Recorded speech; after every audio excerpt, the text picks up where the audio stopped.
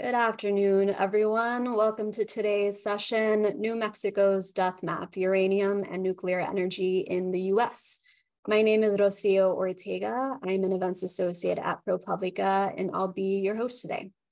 We'll get started in just a few moments. We're just waiting for a few more people to sign on. Thank you so much for your patience.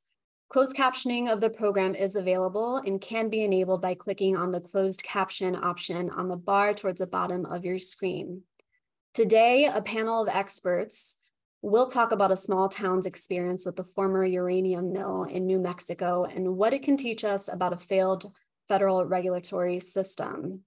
And it looks like we have just about enough folks on now, so let's get started. If you're just joining, again, my name is Rocio Ortega. I'm ProPublica's events associate, and we welcome you to today's event, New Mexico's Death Map, Uranium and Nuclear Energy in the U.S. Closed captioning of the program is available and can be enabled by clicking on the closed caption option on the bar towards the bottom of your screen. As an additional note, the session is being recorded and a link to the video will be emailed to everyone who registered in just a few days. For those new to us, ProPublica is a nonprofit newsroom dedicated to investigative journalism. Today, a panel of experts will dive into ProPublica's investigation of the country's roughly 50 former uranium mills and the more than 250 million tons of radioactive waste they generated. Our reporting found mills across the West where companies were granted repeated exemptions to groundwater cleanup standards, their waste piles polluting aquifers even as climate change hammers the West and makes water an even scarcer resource. Leading today's conversation is Mark Olalde. Thank you all so much for being here today, and I hope you enjoy the session. I'll go ahead and let Mark take it from here. Thanks, Mark. Thanks very much for that introduction, and thanks everyone for being here. My name is Mark Olalde. I am an environment reporter in the Southwest office of ProPublica, so I focus on everything from water to oil to uranium in Arizona, Colorado, Nevada, New Mexico, and Utah. Quickly, we're going to show you a little video here to get started. What you're about to see is a resident of the community that we're going to be talking about here today, named Elaine Borchert, who was also a former nurse who treated uranium miners suffering from various illnesses associated with underground uranium production. In this process of reporting the story, community voices were key in hearing what was going on, in getting a sense of the issues, the perspective here. So we're going to showcase a few of those, and we have a former community member here with us as well. So without further ado, let's take a look at that video to get us started, and then I'll tell everyone a bit more about ProPublica's investigation into uranium and introduce our panelists. In the summertime, when the wind is blowing, you can smell it in the air. And it smells like rotten eggs.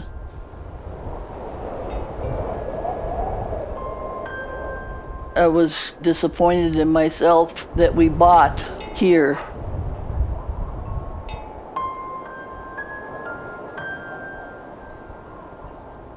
I moved to Grants in January 1st of 2008.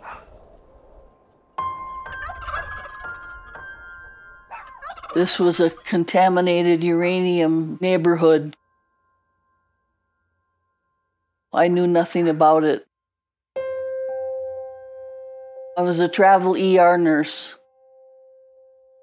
The last 9 years, I worked for a company that took care of the uranium patients.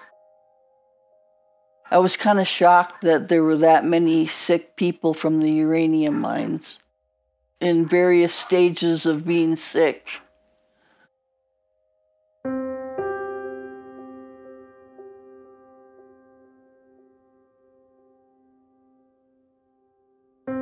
You don't realize the magnification of it until you see all these people.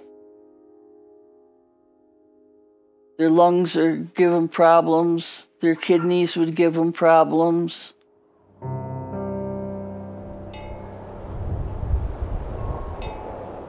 I don't need to make myself sick by staying here. I would move if they offered a decent price.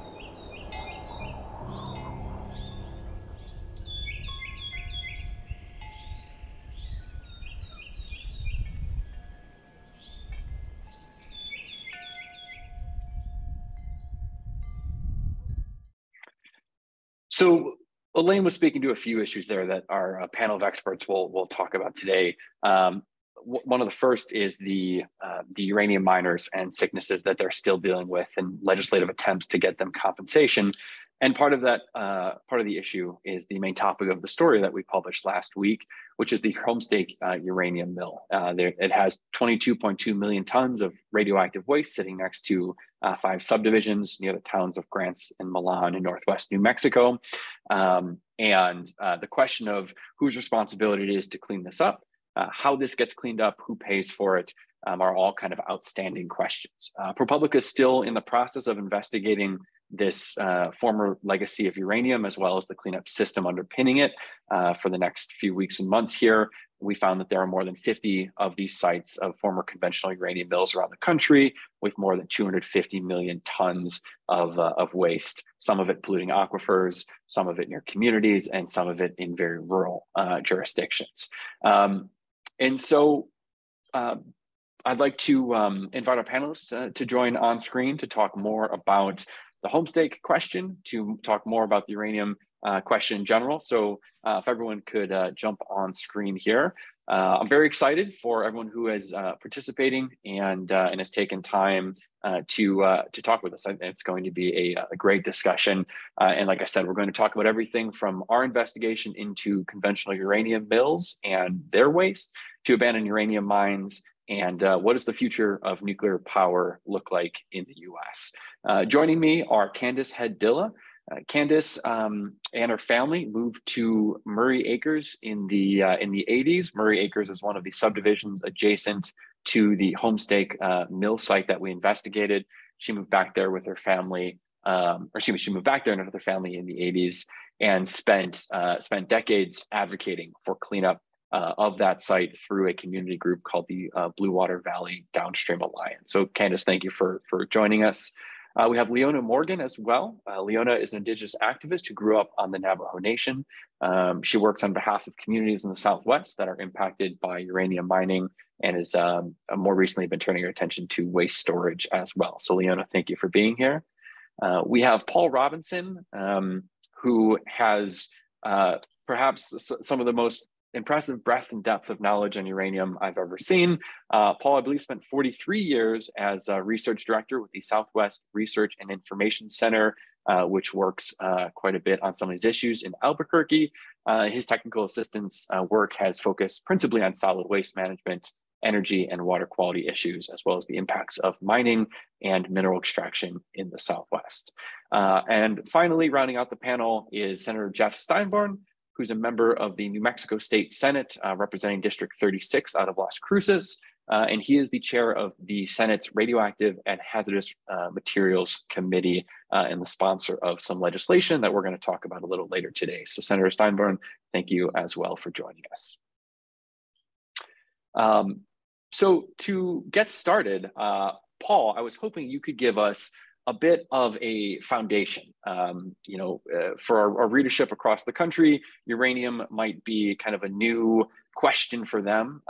Maybe people don't live next to giant piles of waste, like Leona and Candace have.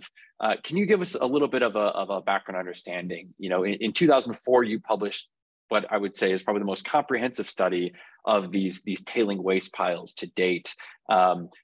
Which government agencies need to take responsibility for this cleanup system? And from your years of research, on the question of mill and mine reclamation around the Southwest and New Mexico, has the system worked so far to clean up the waste we left behind?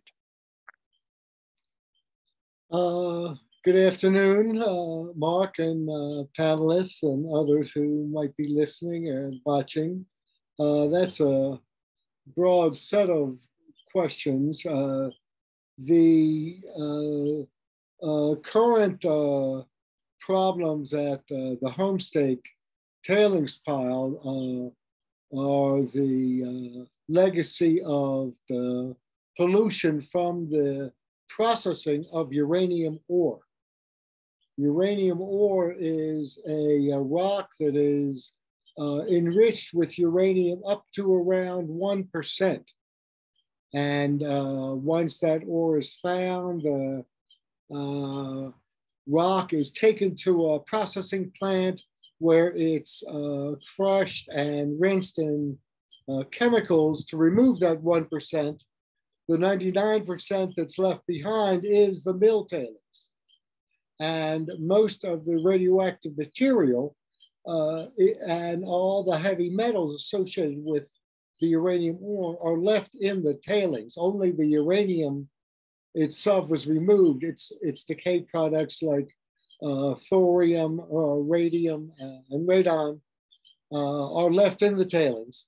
And the metals such as selenium or cadmium or lead are also left in the tailings. Only the values are removed. So the mills that processed uranium ore for the US operated from the 40s when uranium was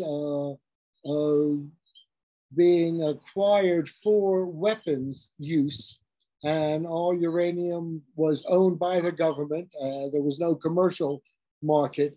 And through the 60s, when the US decided it had enough uranium for all the bombs it could ever imagine making, and stopped the government purchase and began the commercial purchase.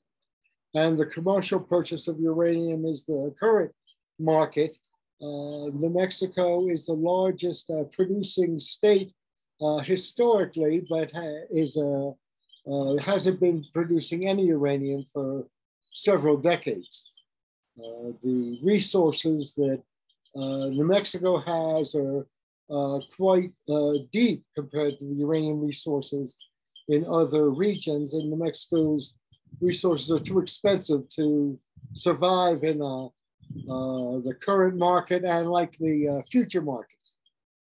So the cleanup of the sites began in the 1970s. Unfortunately, the operators of the mines and mills before that did not manage their waste in a responsible way. None of them were good Boy Scouts. They didn't leave a place better than they found it. And so the waste, solid and liquid from the uranium mining through the 70s was left pretty unmanaged. And this is the case for many different kinds of mining, not just uranium. There was a law passed in 1978, a Uranium Mill Tailings Radiation Control Act, which was the first law that regulated uranium mill tailings. Previously, they were not under control of a license, only the mill operations. And the implementation of that Mill Tailings Act is what's gotten the 50 or so mill tailings to the state they are now. Mill Tailings Act ignores mines, and the mines are still without a reclamation requirement. And so the older mill tailings, which were all generated from weapons use material, those were all paid for by federal appropriation. And the companies that have been hired by the Atomic Energy Commission had been paid a profitable amount to produce that uranium. So the companies were paid good money, and then all their waste management costs were bailed out. When it came to the more recent tailings operations, places like Homestake, Kerr-McGee, and Anaconda, the big three tailings piles in New Mexico, they operated during the weapons period and during the commercial period. They're called commingled. And the New Mexico congressional delegation made sure that the federal government paid for whatever government purchased tailings were in these piles.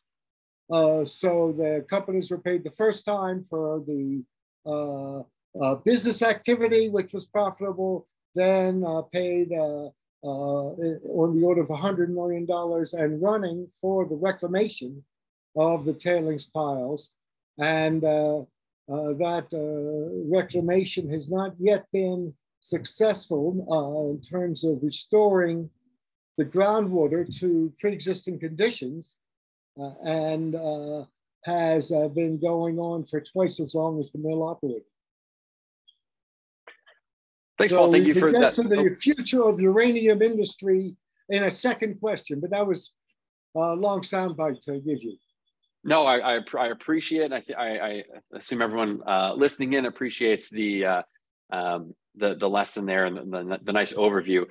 Leona, I'm going to go to you because, you know, Paul talked about, you know, the Mill Tailings Act and kind of creation of federal oversight, which largely goes through the Nuclear Regulatory Commission, which is kind of an independent federal body. Some of these areas, there's an agreement state status, which, you know, New Mexico had at one point, no longer has, where they oversaw kind of cleanup in their state. At some places, some parts of this, you know, some abandoned uranium mines, for instance, things go through the Environmental Protection Agency. But a lot of this world, a lot of the world of uranium and really the whole nuclear life cycle has been disproportionately kind of on or adjacent to tribal lands. Much of this in Navajo Nation, but the Ute Mountain Ute tribe, some of the Pueblos in central northwest New Mexico as well. And so when I say disproportionate, I mean both the kind of labor and resources for the mining and milling often came from these reservations, but also now the impact. You know, we have more than 520 abandoned uranium mines on Navajo Nation alone. From your work with tribes around the Four Corners region, how would you characterize those impacts of the uranium and nuclear industries, you know, on Indian country? And what's the view today, you know, of the industry? Who's at fault for cleanup that might be stalled, and what should we be doing about it? Thanks, Mark. Well, and thanks, Paul, for the introduction.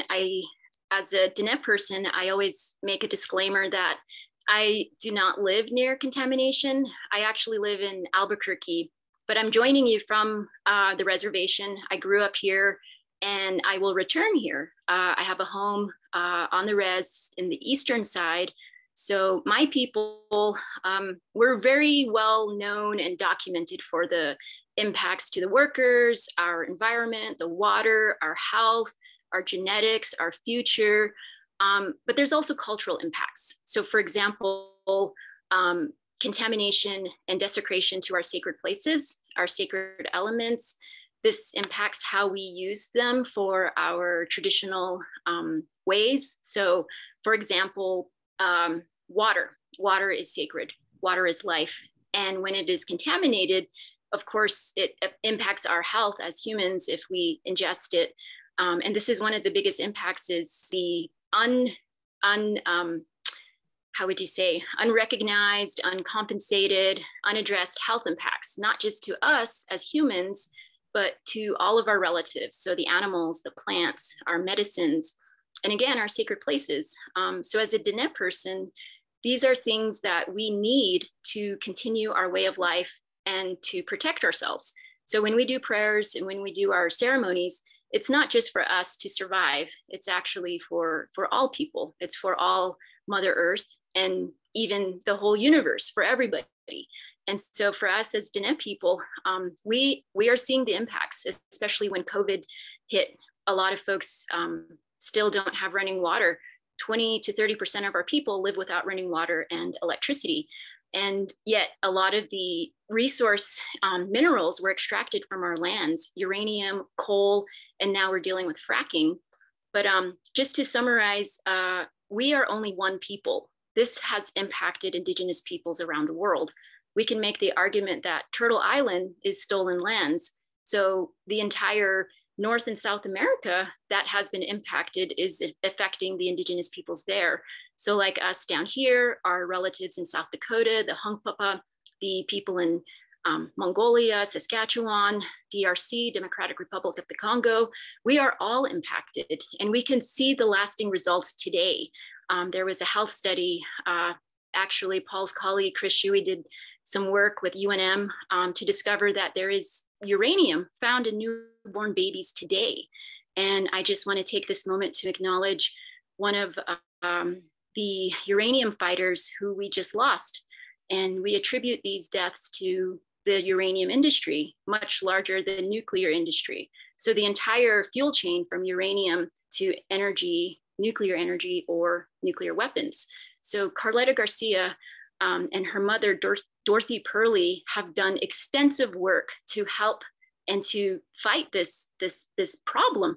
We just lost Carletta Garcia and her mother a while ago, but I just want to acknowledge they're from, Carletta is Acoma and Laguna, and her mother was Laguna, and it's all people. It's not just Diné people. So I'm here talking about my family, the situation. I want to focus on Navajo Nation, of course, but it is impacting all people, and Indigenous peoples around the world.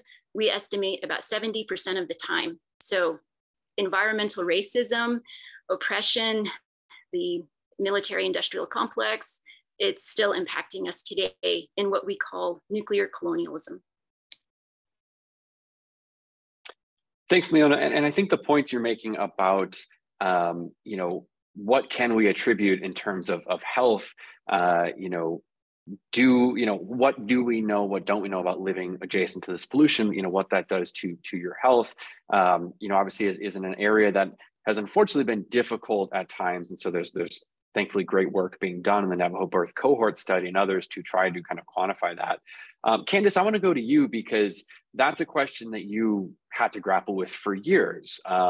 Health issues in your family, you personally, your neighbors, and just down the street, these massive waste piles. I think an interesting thing to note in the home state case is that the Environmental Protection Agency in 2014 did come out with a study, and that did say there was excess cancer risk from this mill site, which goes a bit further than we can say in a lot of other kind of frontline and fence line communities. But Candace, can you tell us a little bit about your story? I mean, you fought for cleanup at the home state uranium mill for decades. You ultimately decided to sell your house to the company and move. How do you and your family, how did you come to that decision? And how do you feel, just what is the feeling from your family and from the community about the company's decision to proceed the way they're proceeding, to buy out the community, move residents, and kind of try to eventually hand the site over to the DOE?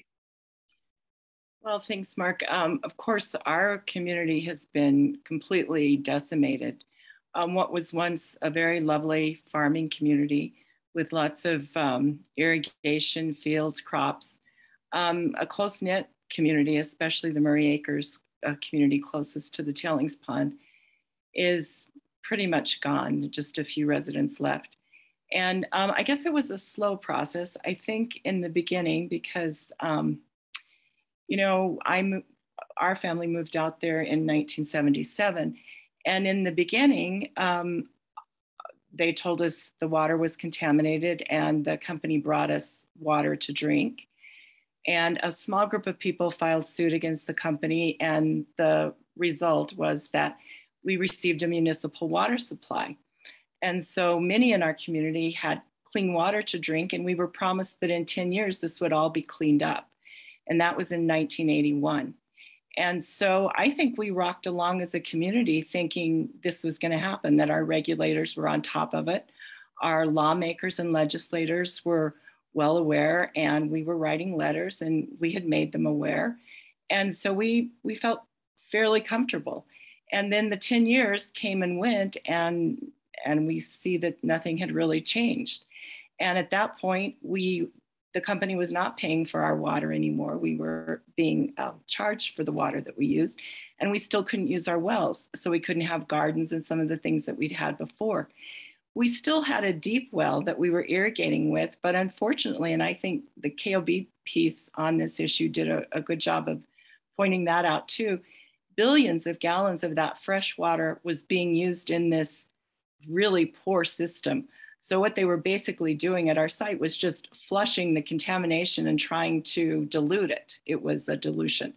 And so over time, I think, especially when we banded together in the MACE organization, the Multicultural Alliance for a Safe Environment, I think we began to understand as a group, LACSI, the Laguna Acoma Committee for a Safe Environment, INDOM, the Eastern Navajo Dene, against uranium mining, Redwater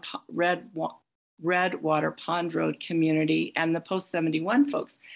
I think we began to understand more about the regulatory process. We began to see some of the really huge forces that were arrayed against us in terms of companies that netted billions of dollars every year and had access to legislators on almost a monthly or every other month basis, would come in and talk with our, state legislators, senators, et cetera. And we started to realize not only the environmental factors that were arrayed against us, but also the regulatory and legislative factors that we were fighting. And over time, I think people in our organization, I will say in particular, Laura Wachampino, really educated us about the effects of radon. And we became more and more concerned, at least my family did, about what that might have been doing to us. And over time, I have said I've lost my thyroid. It's all been removed. My mother had breast cancer, is a survivor. And we just started noticing people in our community having some of these same issues, particularly cancers. And at a certain point, we stopped and did a survey just to see who in the community was sick and what were the illnesses and what were we seeing. And that's the death map that we created, because there were a number of deaths right around the tailings pile. And we were shocked. I guess we didn't realize until we put it together in one place how really serious the problem was. And I think we became even more concerned at that point. So slow process. And I think being banded together, all of these groups in the MACE Alliance really helped inform and educate us. And so, yeah, we actually got out as fast as we could, my family, at least in the group that I think were the most concerned about the health effects. Thanks so much, Candace. And you mentioned it, and it's a reoccurring theme in our story, is that promises were made and deadlines were made and targets were made, and then those promises were shifted and those deadlines were shifted and those targets were shifted, and that's by no means is Homestake totally unique in that, right? In the question of cleaning up a lot of extractive industries, we see that. So perhaps we have a bit of a solution. We have Senator Steinborn here. Senator, earlier this year, you sponsored HB 164, the quote unquote uranium mine cleanup bill, which Governor Grisham signed in March. Last year I attended the Radioactive and Hazardous Materials Committee meeting that you chaired in Gallup, and that I think kind of helped spawn this bill. And I was intrigued at that meeting to hear both. There was quite a bit of surprise from some legislators at kind of the scope of the uranium question, as well as what seemed like nearly unanimous interest in addressing it. So can you tell us, specifically on this new law, what will it accomplish in New Mexico? And then what's the current interest in Santa Fe in addressing legacy uranium and nuclear related environmental and public health issues kind of more in general? You bet. Thank you. Thank you. And again, thank you for having me, and thank you all for bringing attention to this issue. The reason we had this hearing in Gallup that you went to was, as somebody who's been in the legislature for a while, I find that this is an issue that we keep having the same conversation year after year, decade after decade. And I felt incumbent as a legislator who'd been around a while to educate the new legislators about this very important issue that needed to be on their radar. But frankly, it's just such a sad environmental legacy that's been given to the citizens of my state and everywhere where we've done this mining for the national interest. And that's a really important point, because I think that's where the solution needs to be. It's a point I want to make today with your national audience. It is completely incumbent, in my opinion, on Congress to write a very big check to take the charge of this situation and remediate these sites and figure out liability and assessing that and, you know, getting made whole financially. But I think it is the federal government's responsibility, given that this mining was done for the national defense, as you laid out. That's a really important point, morally speaking. But our legislation, what we did was, you know, we have this case of kind of the chicken and the egg. Well, who done it? Whose responsibility is to clean it up? And we have in the state of New Mexico, and as was stated, we generated, I want to say 50 to 60%, I could be wrong, and Paul will correct me, but we generated a huge percentage of the country's uranium for our national defense, for nuclear weapons. And we have about 1,000 sites, abandoned sites in the state of New Mexico, of abandoned uranium mine sites where there is no known owner, or there is no owner currently in existence. There's really no party that legally you can point to anymore in existence to say it's your job to clean this site up. They're just abandoned sites. And rightfully, we as a state for years have said, well, federal government, you really ought to do something about that. And we've written letters, and Leona and I have been in committee hearings after committee hearings through the years.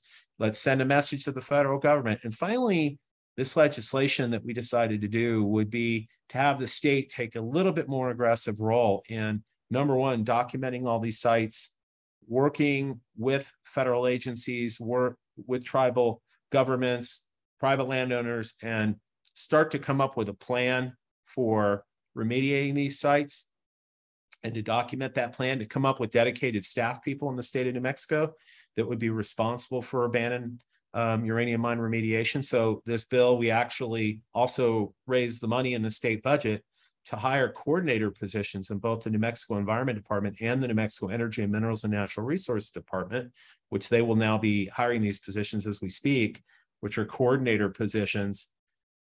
And so it's really kind of getting an organized process around identifying these sites, documenting and mapping them, coming up with a plan. But make no mistake, it's going to cost billions of dollars to remediate them. And the federal government needs to write a very big check. They need to get their checkbook out. And that ought to be our message today. Federal government, it's time to write the check. And I've reached out to our federal delegation. I know Senator Heinrich, I will give him a shout out because he's working to get billions of dollars in various different pieces of legislation to do some of this work. I know that Senator Lujan's office and Congressman Teresa Leche Fernandez, they're all very interested in doing this work, but of course they need support from their colleagues. And I would remind people from other states and their congressional representatives, New Mexico patriotically did this for the national service. And we were left with a huge environmental catastrophe, environmental hazard, destroyed land, water, people's health, and it's time to make right. And so, so New Mexico, we passed this great bill. We're going to have an effort that we can now have accountability that can come before us and testify and tell us, hey, here's where we're at, but we need the federal government to write a very big check. Thanks, Senator. And I do want to mention on that point that we did, in the lead up to this event, reach out to several members of the New Mexico congressional delegation who had scheduling conflicts. And also on the note of other parties we reached out to. In the course of the story, Homestake, the mining company in question, did say they've done all they can to clean up the groundwater. They do say that the health implications of this, that Candace documented and others documented in the death map, they do push back and say there's not definitive proof of that. In speaking with the NRC, they do acknowledge the delays. They do express regret for the delays in the cleanup at the Homestake site, but say that they are focused on cleanup as opposed to on the deadline of cleanup. And the local regional EPA office did not respond to us, although multiple attempts were made to reach them. So did want to make sure that was those points were made clear because there are obviously lots of voices in this issue. I want to open up the panel a little bit more to everyone, and this is going to be a bit of a broader question, but I think from the kind of different angles that all four of you are involved in this, the uranium question, have a bit different perspective on, and that's the question of public health, right? That's kind of why one of the major reasons we're here today. So could each of you just take 2-3 minutes to talk us through kind of the major public health question, concern, solution, if there is one, that you see from your work in uranium? Candace, you've obviously worked on the death map. Leona and Paul, I'm hoping one of you can mention and help explain for our audience the Navajo birth cohort study and some of that work that's ongoing. Senator Steinborn, some of the federal questions we're talking about might be the Radiation Exposure Compensation Act. If you could kind of give us a quick detail of your stance there, and if there is a role for the state, if this needs to totally be a federal check. But could we just go through the line? Maybe Candace, let's start with you, and the major public health question, and if there is a solution in your mind. Well, I do think there is a partial solution, and I'm going to push back a little bit on having the federal government alone write a check, because I think the responsible parties need to also be responsible for the contamination and the fact that they took the money from us. They made money on these operations. They promised to clean up. They were liable for cleanup, and I think they need to be included in the solution. So the responsible parties are very important in this solution. The other thing is, I think we need some sort of compensation. We know the kinds of illnesses that are related to exposure to radon and to the kinds of contaminants that were in the water that we drank. And I think for those people who develop those illnesses, there needs to be support for them. They need to, and people who have died, the same sort of program that RICA has right now for uranium miners and millers needs to be expanded to those who worked post 71, as Linda Evers has worked tirelessly for all of these years in her group. And needed to be added to it are people like those at the Redwater Pond Road community, those at the Jack Pile site in Laguna and Acoma. Folks at all of these communities need to be part of a program like RICA that compensates them and helps them with the illnesses that may be related to living near this site, drinking the water.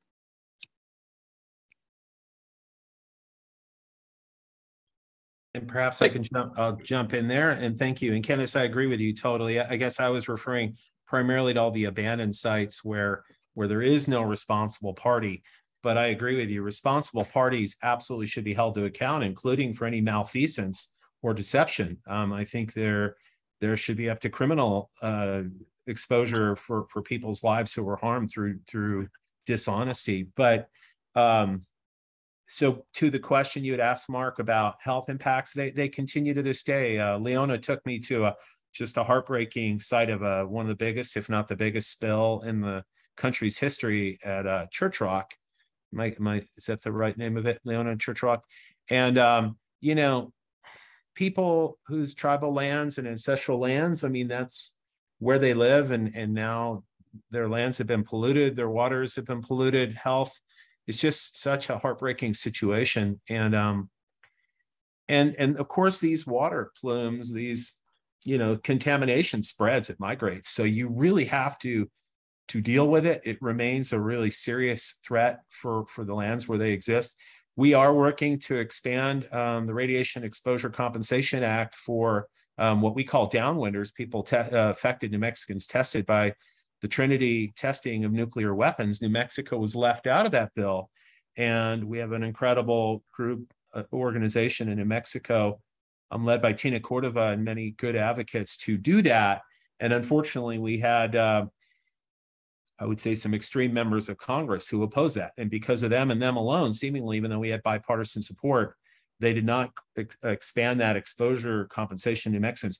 I love your idea, Candace, about also styling a model after that to take care of people who have been affected by uranium mining. I think that is a really terrific idea, totally appropriate, because again, this was all done to support the national mission. And it's all back to this theme that the federal government needs to be good citizens themselves and do right by people who were hurt for the national mission. So those are my thoughts. Yeah, thank you so much. Candace mentioned RECA, the Radiation Exposure Compensation Act, leaves out quite a few people, namely the very first victims of the very first atomic weapon, which it was the Trinity test, also in New Mexico.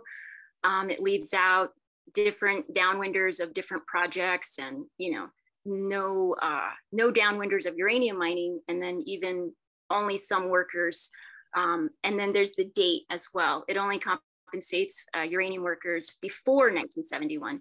So Paul mentioned in the opening, some of these timelines, and depending when the mining occurred, what the use was for, and all of these different conditions, it determines today what laws are used, who oversees them, where the money's coming from, and makes it incredibly complicated for grassroots people, community people to follow.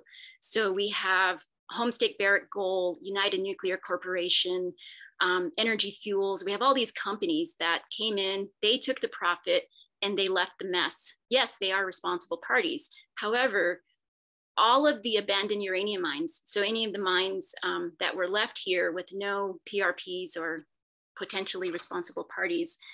You mentioned Navajo Nation has, they estimate 523 AUMs, abandoned uranium mines. The people that live on the land, they say it could be upwards of 2,000, because the government doesn't count everything. The industry didn't report everything. So the industry is largely, self-regulated. They self-report. I've never seen NRC coming out, or any agency to measure radiation levels at the fence line and things like that. In Church Rock, what happened on July 16th, 1979 was 93 million gallons of liquid radioactive sludge washed 100 miles westward, and none of that was ever characterized. In 2015, along the river where this contamination was carried, there was a community in Sanders, New Mexico that was measuring twice the legal limit of uranium in their drinking water. They were handing out bottled water at the schools, and the people attribute this to that 1979 spill. Yet what we're told is it's naturally occurring. So these are some of the ways the companies skirt responsibility, as well as the government.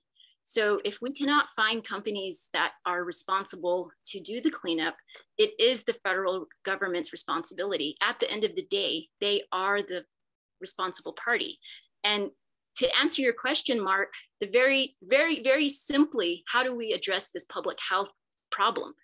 We stop making more waste. We stop mining uranium. We stop producing nuclear weapons. We stop putting billions into nuclear bailouts. We stop putting trillions into the nuclear weapons industry. And we put that money into environmental cleanup with the strongest, most stringent cleanup standards, not just in white communities, but across the board, because these are some of the discrepancies that we've seen, where some communities, white communities in Colorado, have received some type of cleanup, where Diné communities and people of color in impoverished communities do not receive the same kind of cleanup.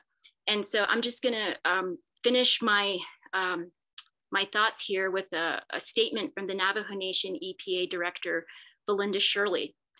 Belinda Shirley has informed me that her clan grandpa, so in our culture, we have our clan system.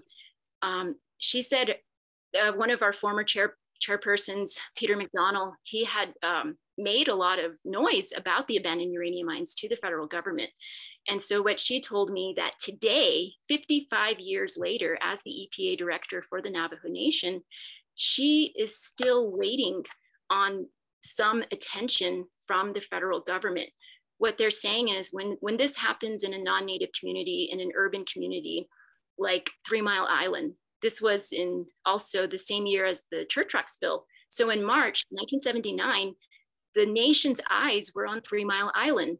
And when you talk about Diné Bikéyah, or Navajo Nation, what Belinda said is the attention paid by the federal and state authorities is minimal at best.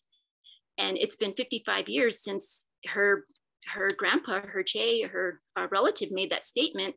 And she today She said, I ask myself daily, when will the federal government bear the responsibility of the abandoned uranium mines in Dnepr? So this is not just coming from me, but also community people.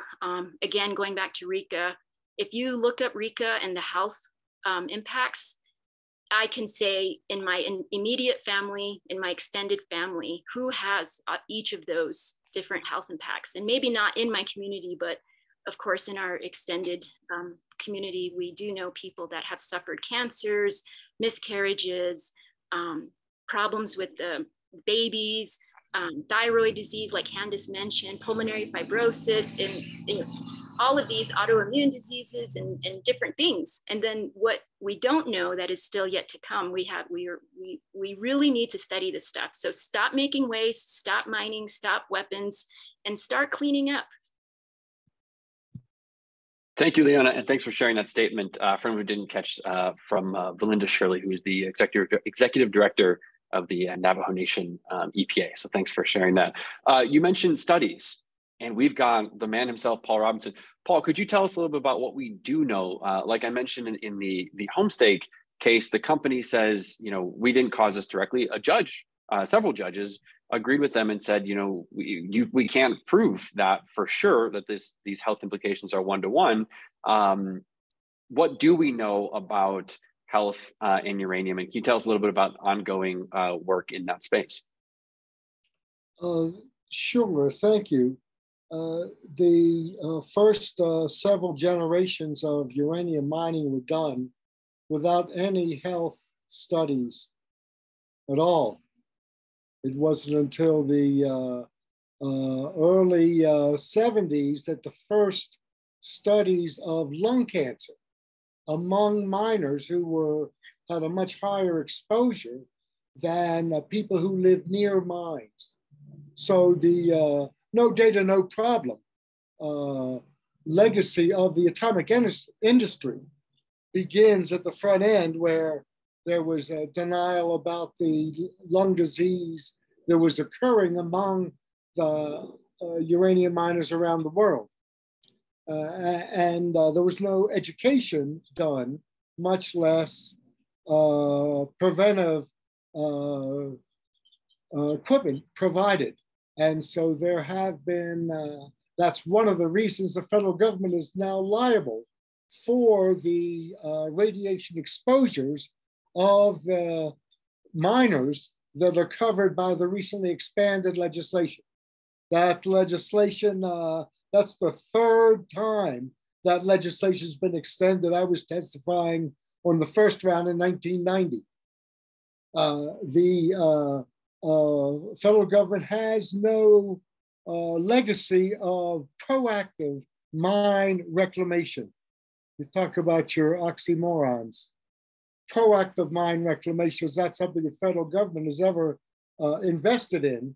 And only after litigation has the multi-billion-dollar fund for the Navajo uranium mines been accumulated. It's not that there was an appropriation made, it was that liability was found. And that multi-billion-dollar fund is the biggest employment source for uranium jobs in Navajo country and in other parts of the Southwest. The problem of the Homestake site, where so much has been invested by the company in dysfunctional reclamation methods. That's not the only tailings pile which is in a floodplain, which is going to be a perpetual source of leakage. And trying to move that pile, source control, move it out of the stream bed where it was placed when the tailings generation began in the 50s. That's the only way to prevent releases on that site, because the site's too porous, and the ways Barrick's predecessors treated the site was to make sure flushing was easy to do. In the future, we are going to see continued need for reclaiming of these sites. The sites are going to need perpetual monitoring and maintenance funds. They're never going to be finished. And the in situ mines, the types of solution mining, which is preferred around the world and for which there's many sites in the US licensed, those all have alternative concentration limits. They're not able to restore to their original standards. So there's no example of uranium sites returning to pre-existing conditions. So some of the health studies that have been ongoing are very important. The birth cohort study is a study that involved the Navajo Nation Department of Health and federal authorities and University of New Mexico. And it studied mothers and babies prior to birth and after birth for about 5 years. And that study showed that the blood samples taken from those infants had uranium levels and blood uranium levels higher than a normal adult human. So there already was evidence in urine of a high content of uranium in these infants, and there's been no uranium mining on Navajo Nation for 3 generations. So how the 3rd and 4th generation of children got this uranium burden is a very distressful and concerning matter. And the generosity of the mothers and families to share that,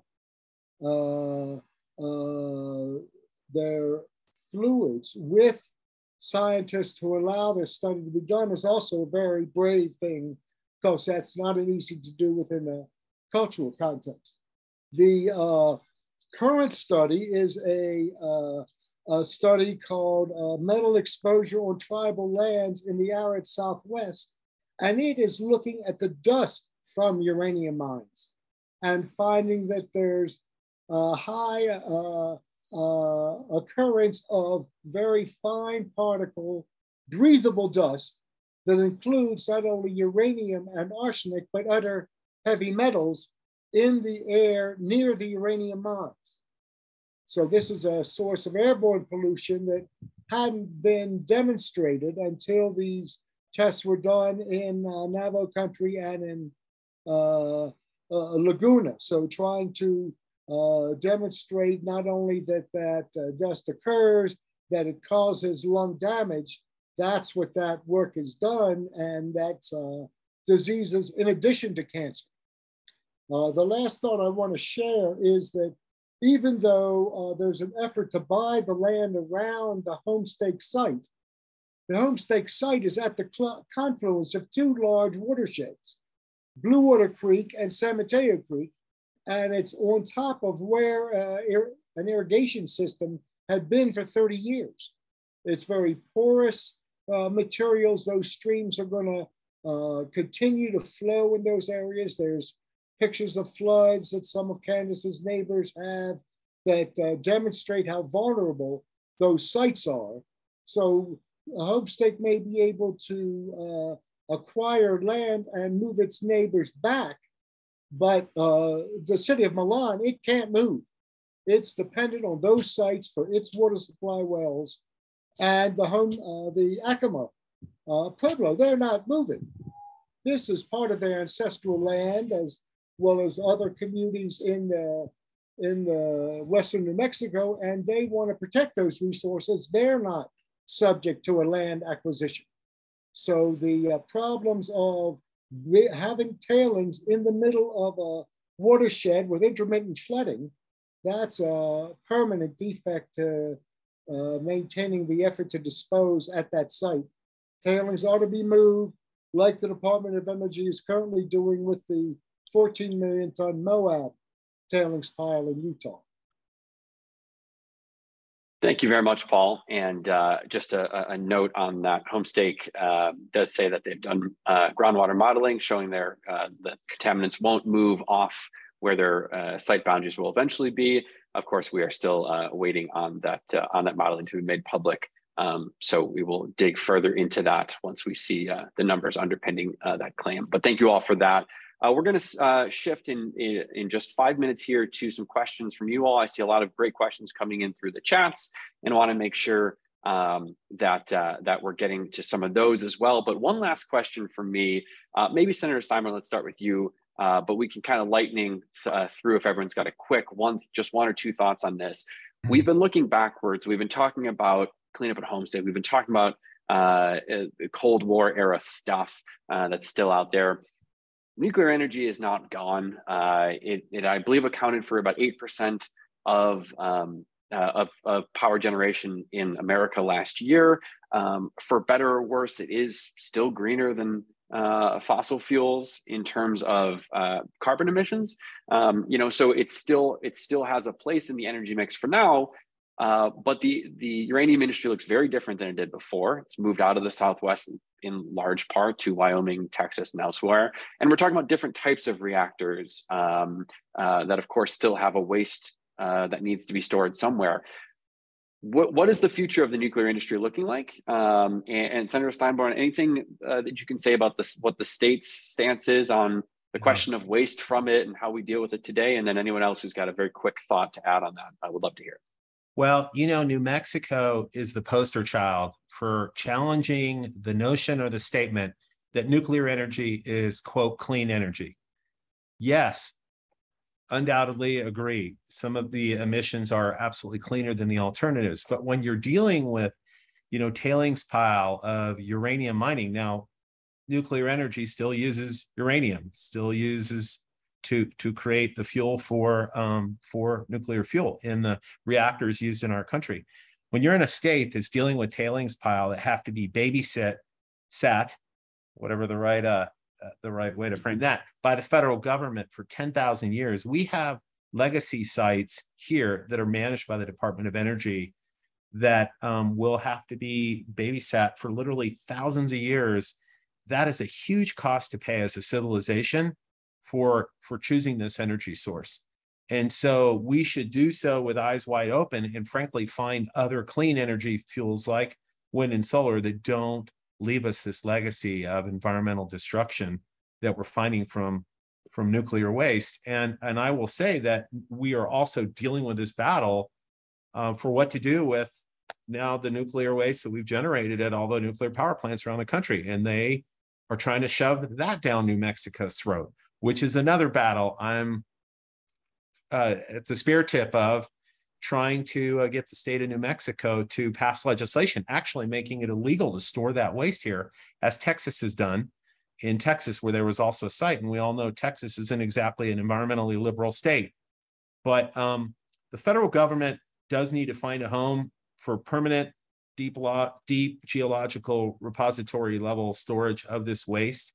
But right now, there's a very ham-handed, industry-driven, totally irresponsible and disrespectful proposal to just ship it all to New Mexico under the guise of some interim proposal by a private company. And it would be completely risky to our state and quite disrespectful, and just add to the environmental legacy of disrespect that we've seen in this state. So we're fighting that.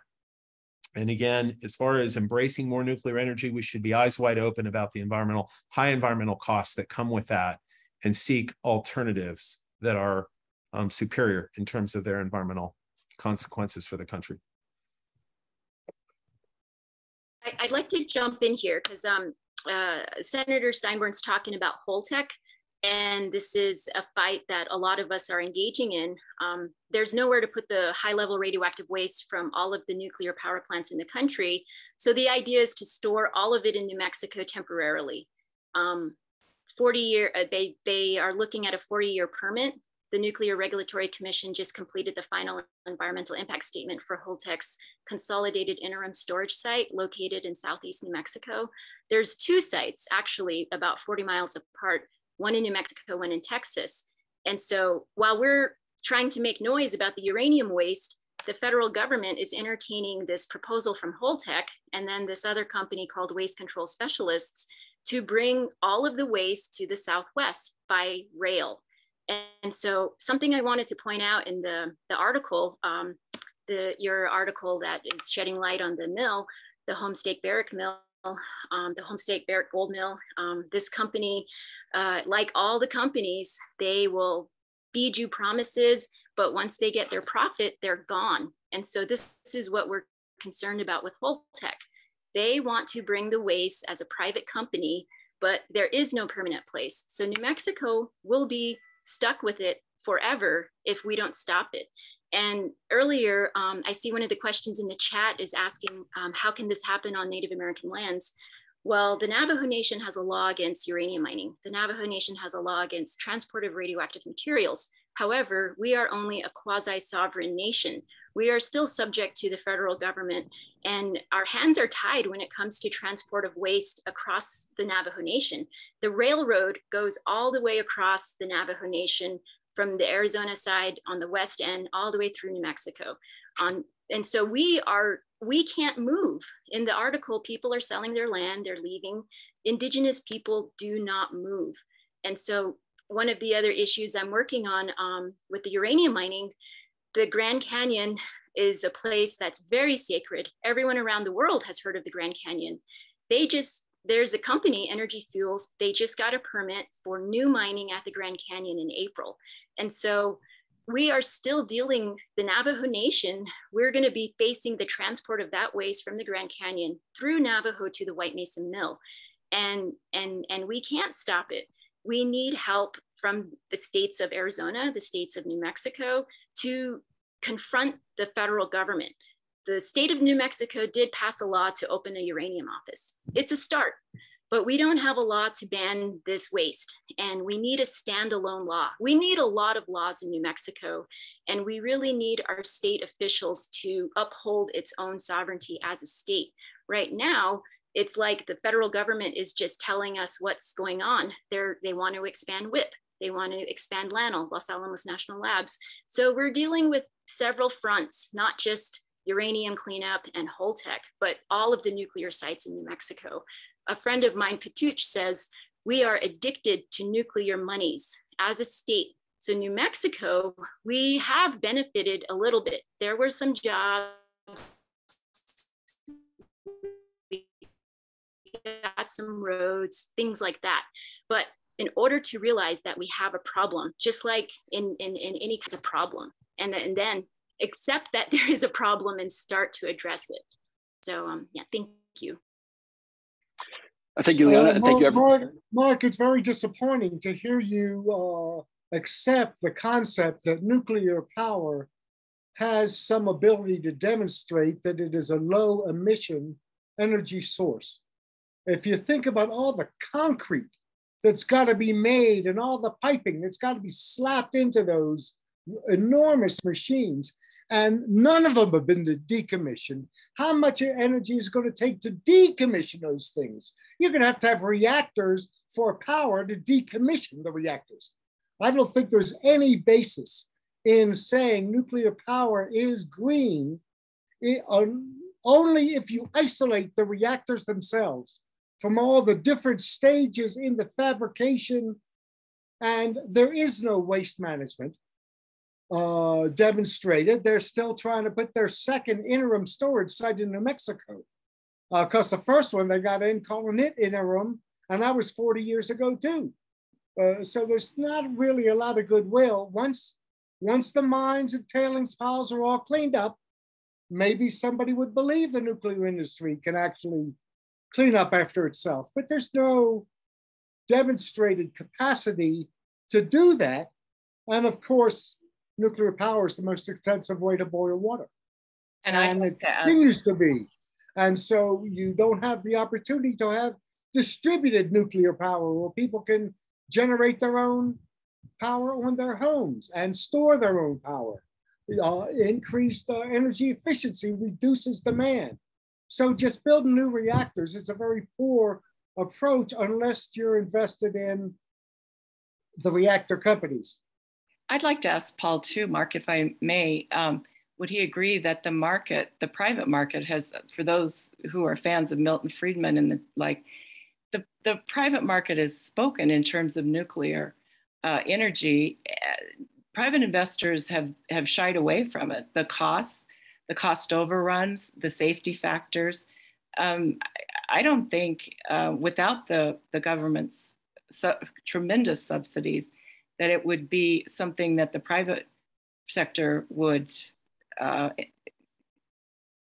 be interested in at all.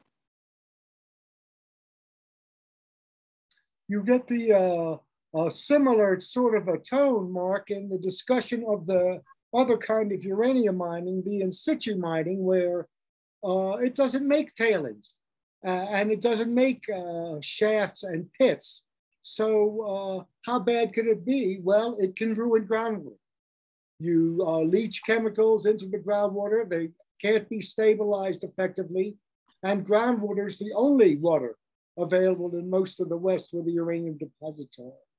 So the water trumps the resource value. And the people who have to live in the places during and after the mining, the water is a much more important commodity than the resource that is a temporary boom in the local economy. Thank you for that nuance, Paul and Candice. Yeah, I think lots of factors that have to be considered in any sort of energy production. And so, thank you for kind of highlighting all the various aspects of that. Thank you all for a thoughtful discussion so far. We want to open it up to questions from the audience. I see a number of questions already starting to roll in. Also, please share feedback today about today's events and suggestions. We have a great events team here at ProPublica that hosts these types of discussions about our stories. So any feedback for future events is greatly appreciated, and that link is being shared in the chat now. Also want to take a moment. This type of investigation, this type of research is wide ranging. You're seeing my face today, but I'm just one of a team. So a quick shout out to Maya Miller, reporter who co-wrote this story, as well as Mauricio Rodriguez Pons, Ed Wu, Alex Majeski, Molly Simon, and many others who helped report, shoot the story, and highlight the issues here. Again, if you'd like to ask a question, click the Q&A icon at the bottom of your screen to submit those. I'm seeing a few roll in asking at Homestake and more generally, can further groundwater cleanup, to Paul's point of the groundwater kind of being the main concern here, or one of the main concerns at these mill sites, can groundwater be cleaned up further? Are the exemptions that are being given, are they necessary? Like, is there really no more we can do? And a related question that I want to toss in there, because I think it's a pretty interesting kind of tech type question, is could we go back to this waste and remine it or remill it to pull more of the uranium and other materials out of it, maybe as an economic cleanup solution? So what else can be done with this waste? What are your thoughts for the panel? Well, it's an interesting prospect, and many people have looked at that in great detail, and there are still companies trying to recover valuable uranium off the remaining debris from the first round of recovery. But the problem is that as you get to that last 5 or 3%, the values are increasingly expensive to recover, and the cost of recovering all of the minerals, making for pure sand, rinsing all the metals out, the technology isn't yet available, but it's a common direction for research, both within this metals research program I mentioned at UNM, and also among other investigators. You have to pick up the stuff you've got out there, process it, and then clean up underneath the waste piles. So getting a clean source of material is much more difficult than cleaning up a dirty site. I would say too, Mark, that one of the problems at the Homestake Barrick Gold site was that they never committed the level of reverse osmosis to the site that was needed. So they had probably, I mean, Paul can speak to this better than I, maybe 1/10 to a 20th of the the amount of reverse osmosis that needed to happen at the site. And even what they had only operated at about 25% capacity most of the time. So they've never really dealt and committed the resources to the cleanup, to actually cleaning the water that were needed at the site, much less the other things that Paul's mentioned.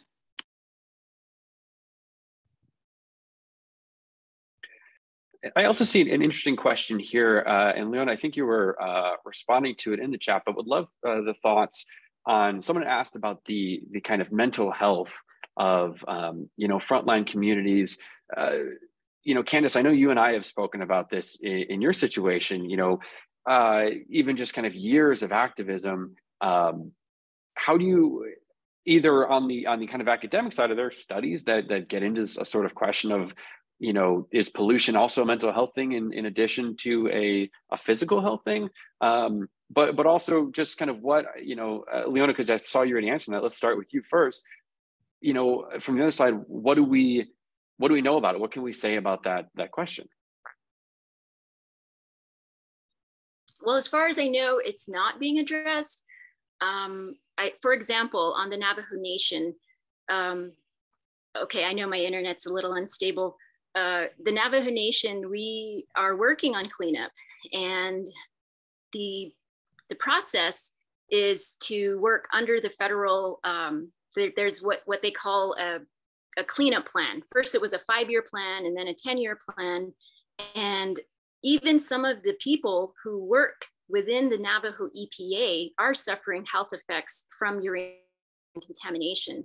And the mental health impacts are really not being stated or even studied or addressed. The National Association of Social Workers in New Mexico, the New Mexico chapter, has identified what they call eco-social work. So they're seeing these mental impacts to the communities that are scared of radiation. They're scared of what they don't know will come because of the latency period for these health impacts. It could take 20 years before you develop cancer. So that fear, that anxiety and stress, it's not being addressed at all. And on the Navajo Nation, just to add a little bit more, not so much on a personal level, but I would say as a indigenous government, we are subject to the United States federal government 5-year cleanup plan, like I was mentioning, where EPA Region 9 out of San Francisco takes the lead, and they make all the decisions on the contract, the cleanup contracts. So Daryl Yazzie, who works at the Navajo Nation Superfund department, he has been extremely vocal that the United States government needs to listen to Navajo Nation when it comes to cleanup and how to do the cleanup, because it's not just about processing and nuclear science.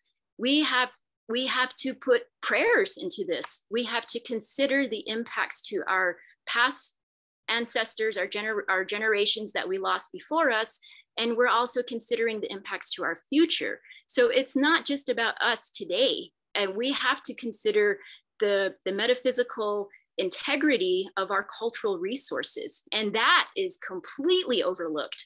So when Daryl Yazzie is talking about cleanup contracts, we're not just talking about the remediation, we're talking more holistically about how do we address this problem from a cultural and spiritual way, because that's how we deal with stuff. And the Navajo Nation has absolutely no authority on what happens with cleanup. It's the federal EPA Region 9 out of San Francisco.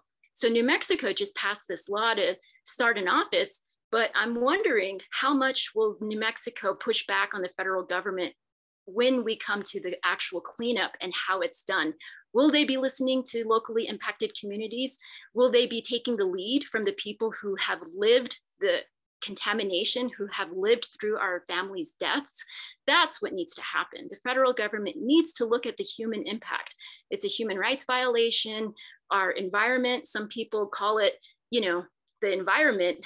This is our Mother Earth. We are part of it. And so that aspect also needs to be considered. So short answer, no, none of it is being studied or addressed. And I wanted to take one more step kind of forward looking, because I'm seeing a number of questions come through, and I'm going to do my best to kind of synthesize them to get as much information out there as possible in a short time.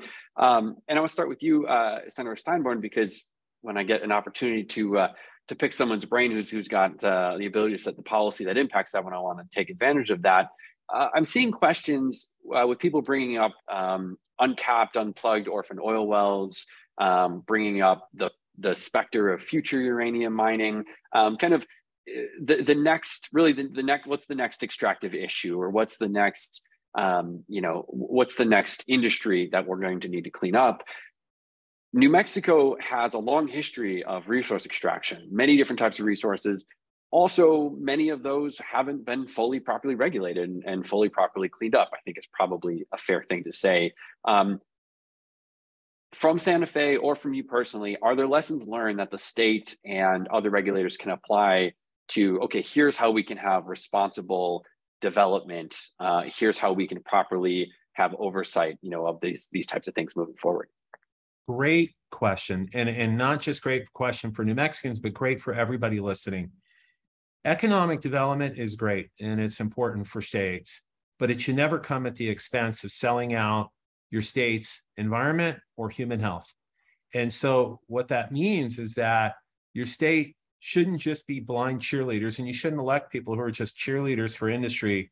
You need watchdogs, and you need to drive a very tough bargain. And it's okay to say no to some endeavors altogether, because they want that, they want that at the cost of your environment and your health. We are fighting all kinds of battles, contamination battles in the state of New Mexico, that I now have a front row seat for as the chair of the Radioactive and Hazardous Waste Committee.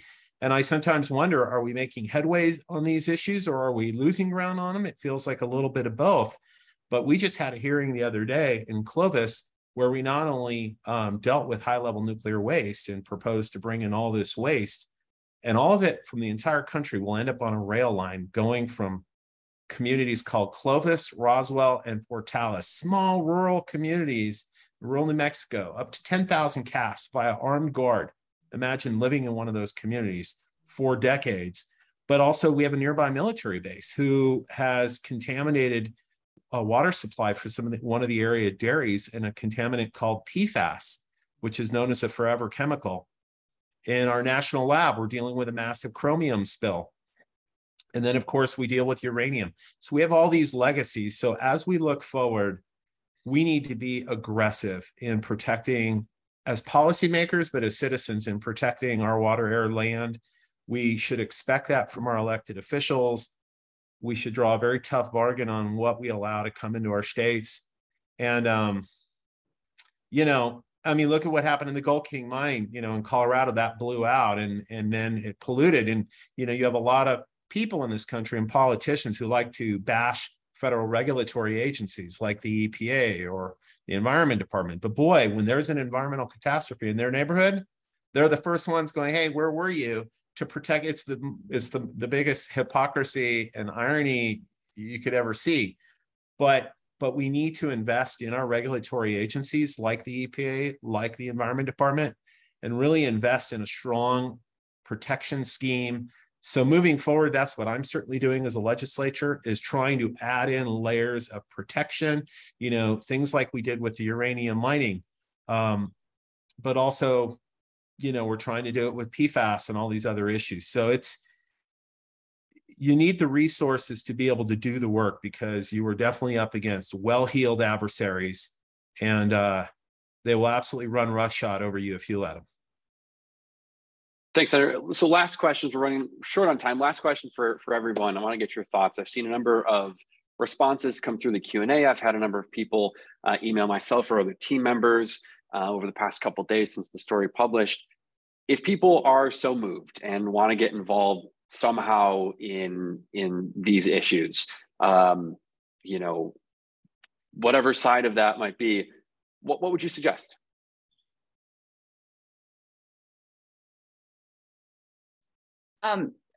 I'll start. I believe that one thing they can do is go to the NIRS website, the Nuclear Information Resource Services.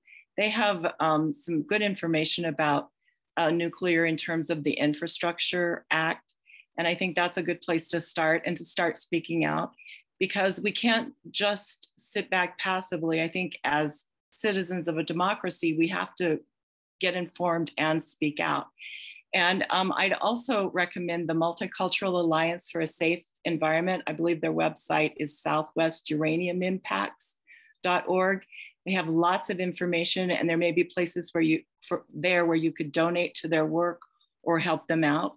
So those would be good places. And I just want to shout out not only to ProPublica, but to the team at PBS. And I want to say something for one of our local reporters. Her name was Kathy Helms.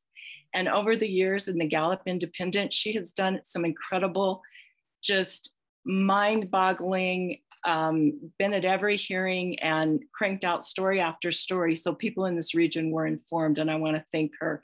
But we need to stand up and be citizens of a democracy, because that's our job.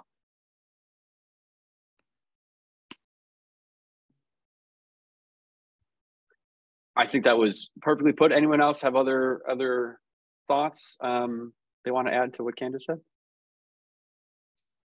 These efforts, these multi-generational efforts to try and get remedies to problems, they are worth fighting, and they can be successful.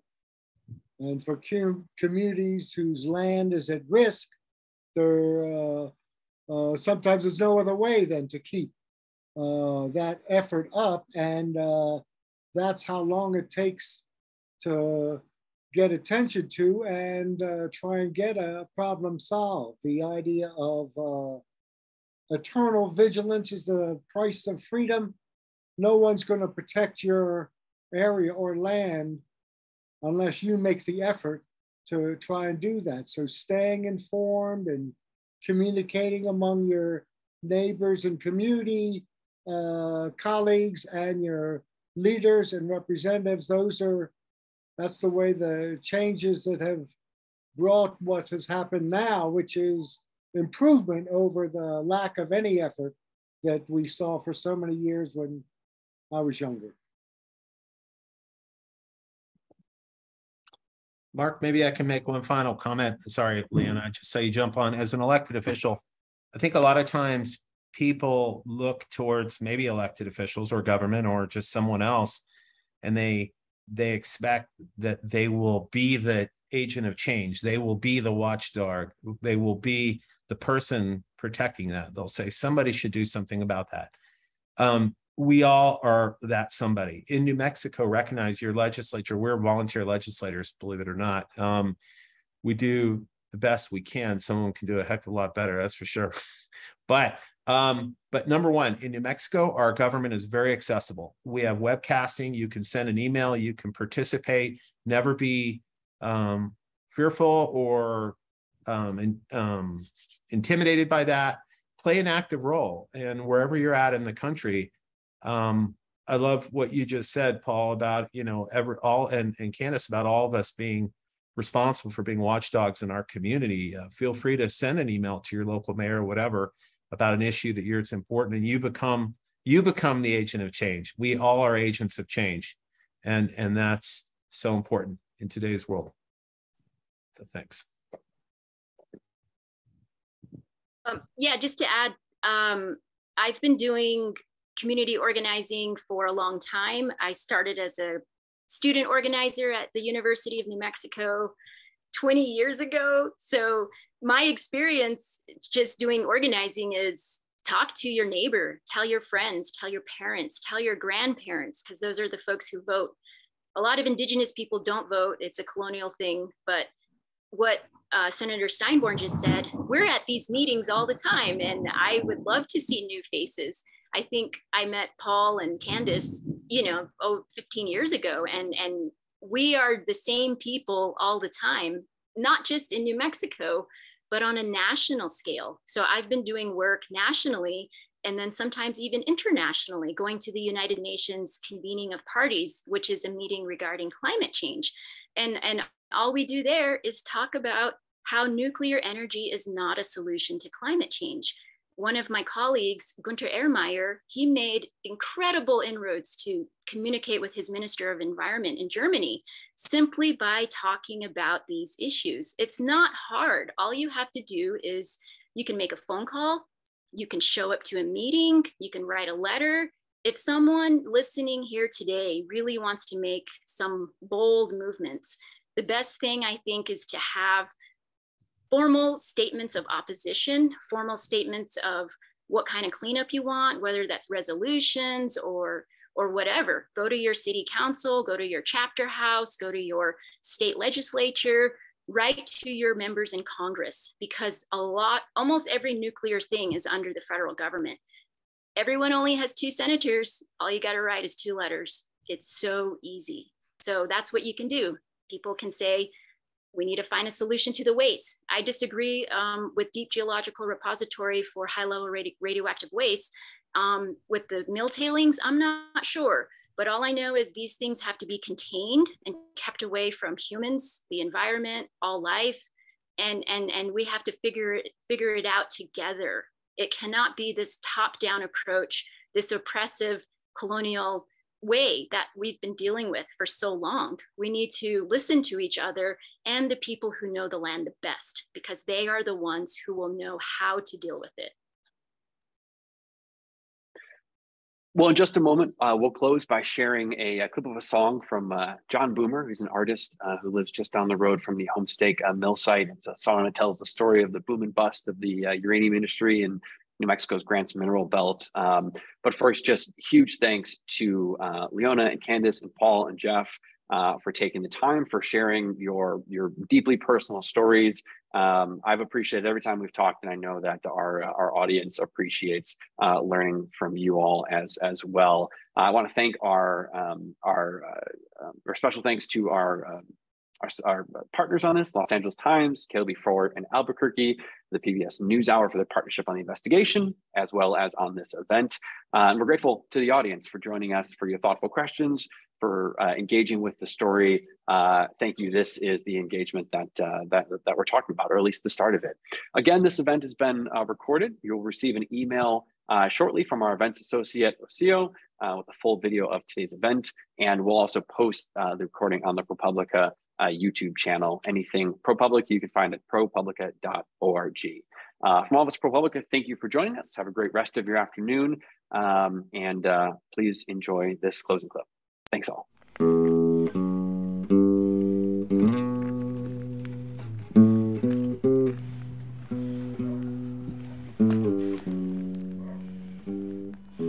They made really good money for just hard labor.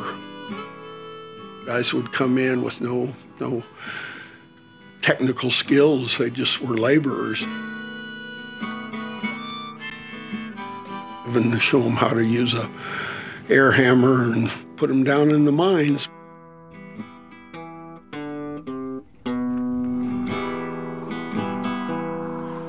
They're on the job for 10, putting it all on the line, working for a man in his uranium mine, trying to hang on to just barely hanging on.